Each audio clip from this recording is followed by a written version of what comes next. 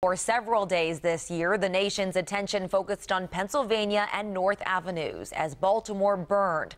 The CVS on that corner became iconic, and now it's no more. WJZ investigator Mike Halgren is live in Penn North with the future for this space and why it became so symbolic of Baltimore itself. Good afternoon, Mike. Good afternoon, Lynn. Good afternoon, everybody. There was a lot of pain here, but this is the start of something new. You can see the demolition is still going on here behind me. They've torn out the back of the store. The burnt sign remains there on the corner. They're working from back to front, and by the end of the day, this building should be gone.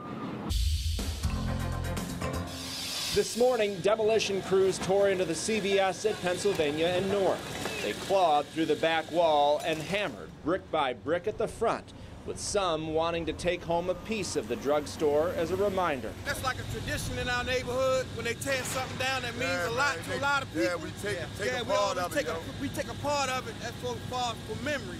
The pharmacy, when built, was seen as an investment in a troubled neighborhood. But during the riots, what happened here showed a Baltimore torn apart, with the eyes of the world watching. Its corner location became the epicenter of unrest. Looters smashed through the doors, stealing everything they could carry. Then the building was set on fire as chaos grew outside.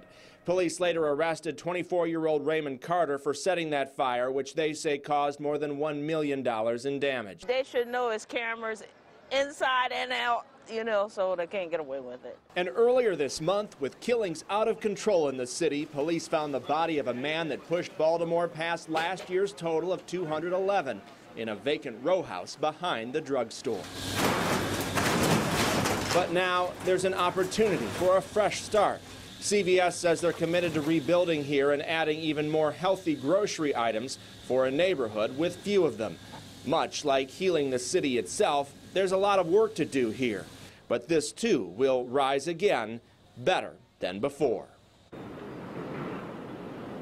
And you are looking live at the CVS, the front of the CVS there, as the demolition continues behind it. The goal is to get the pharmacy reopened by the end of the year. CVS is also renovating another pharmacy damaged during the unrest. That one is over on West Franklin Street.